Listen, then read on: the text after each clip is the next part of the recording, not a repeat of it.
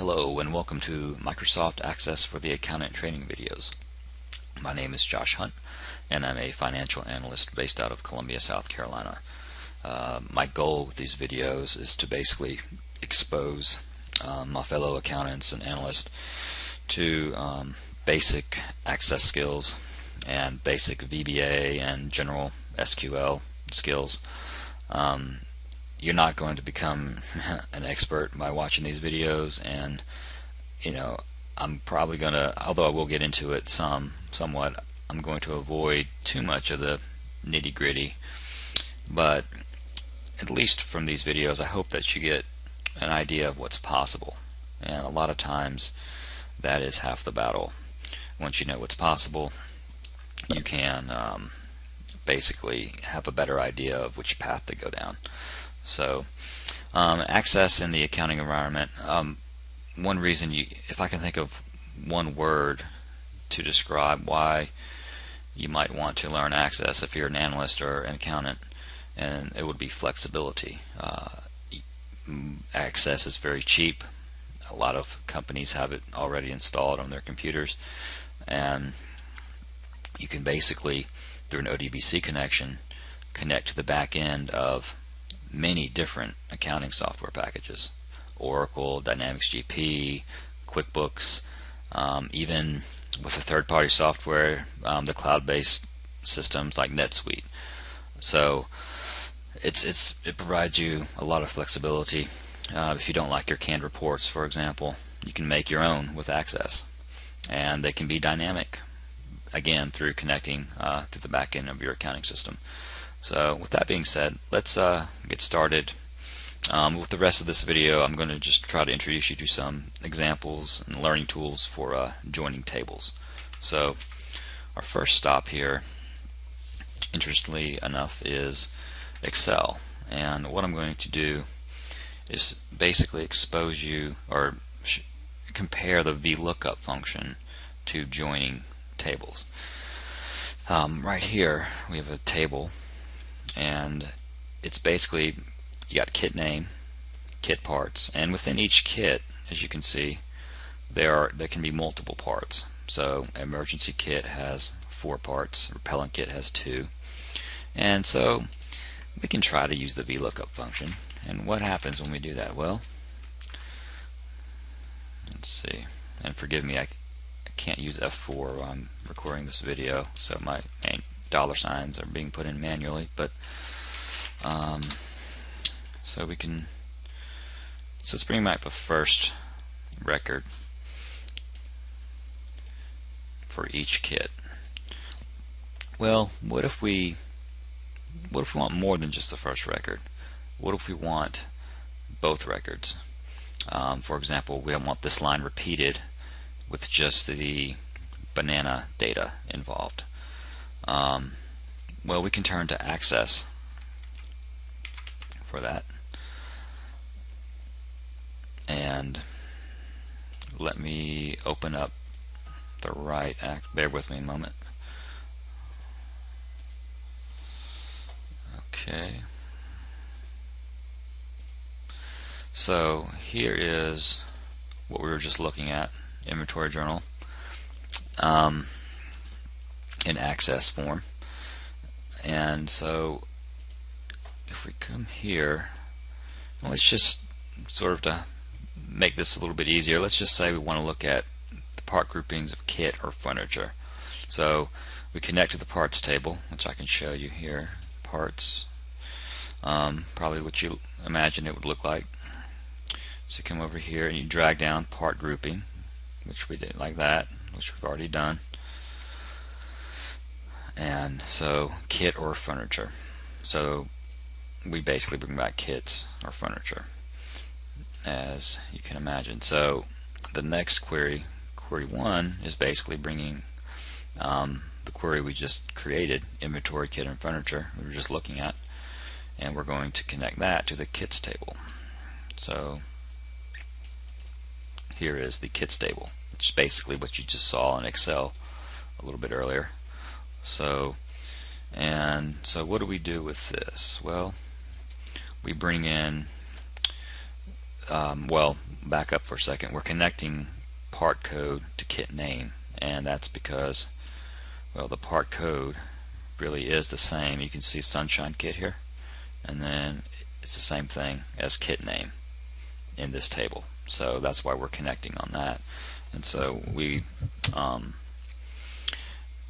and now we're going to create a new field called parts new, and it's going to be, if kit parts is null, then bring back the part code, otherwise bring back kit parts. And that's just basically saying, well, if you don't have a kit part, if it's null, then that means it's not a kit. The overall part is not a kit, so just bring back the regular part code name. Otherwise, bring back the kit parts. And then we also bring back the quantity, drag this down, the quantity of the kits. So, or within the kits. So we run this, and you can see it's broken out. Emergency kit on the 17th, it's broken out. So now, but keep in mind, I'm not going to go on with this, but this is just the first step into making a broken out inventory journal. Because you notice over here, your unit cost is still the unit cost associated with the emergency kit. So the movement of, let's see, 5 times 2, 10 water 91s, it's not the unit cost of 41. You would have to, you would make another query, bring in the correct unit cost, and create a corrected unit extended cost through multiplication. And then after that process is done, you would have your broken out inventory journal. But I don't want to go through all that. I don't want to make this video too long. I just wanted to show you that, basically joining tables, you can kind of think of it as a learning tool, as a sort of an expandable VLOOKUP. And so I just wanted to hone in on that point. But now sometimes that can get you in trouble, and let me show you what I mean.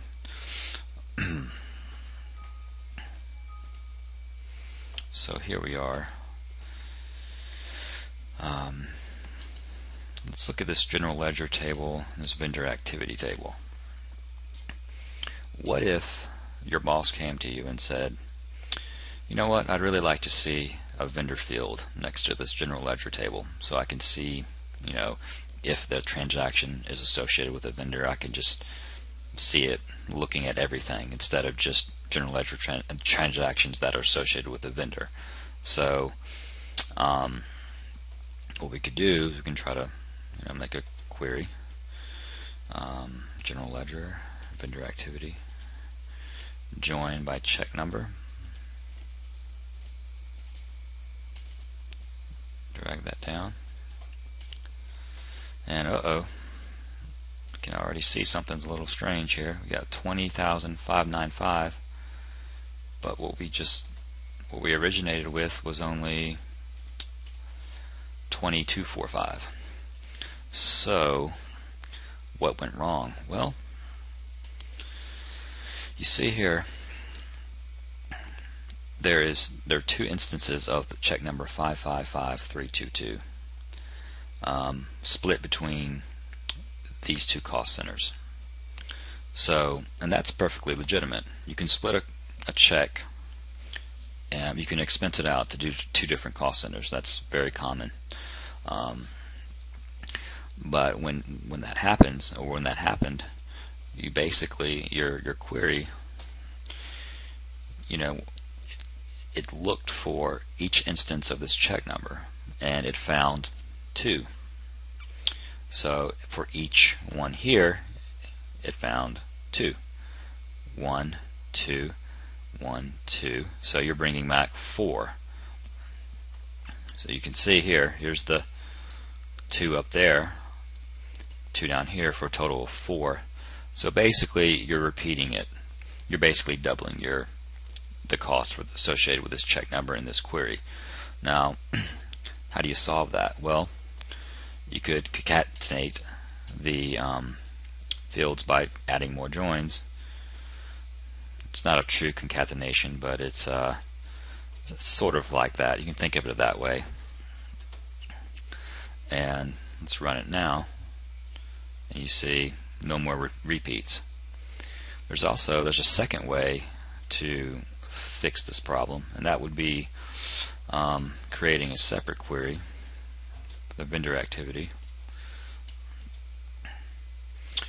check number and vendor. And here we're assuming, logically, that a given unique check number is going to be associated with only one vendor. So there you go. So basically this is just grouping the check numbers, and so we only have check number and vendor, so the double comp groups into this check number only once in this query. So save that, vendor activity 4. Come back here, we can now connect that query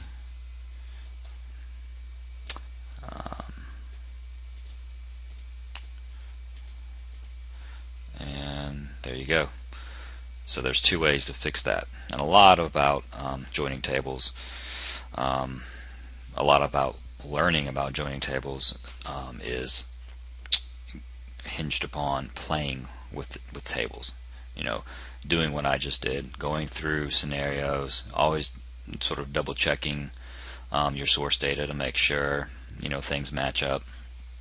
And basically, I didn't say it outright, but with this query here, we're basically making check number a primary key. And I didn't really touch on that explicitly, but I wanted to sort of show you some examples instead of getting too heavy into the jargon. So I hope this has been beneficial for you. We'll see you in the next video.